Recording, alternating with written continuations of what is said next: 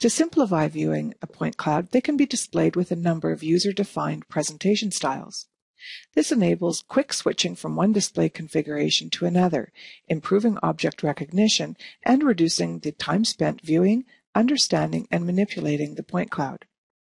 In this example, each point has an RGB value, which adds realism and detail to the scene.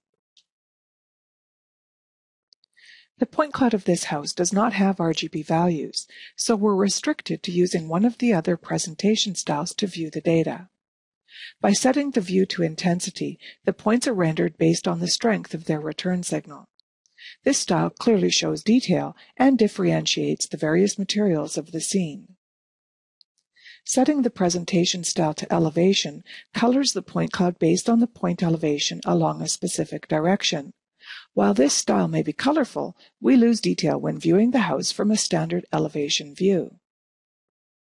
To overcome this display issue, Bentley Descartes SELECTseries 4 provides the ability to combine presentation styles.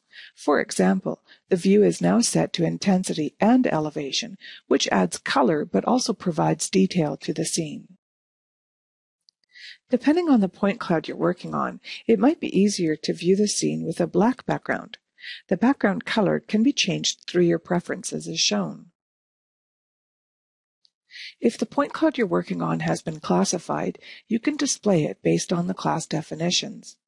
In that case, it's just a matter of setting the presentation style to classification.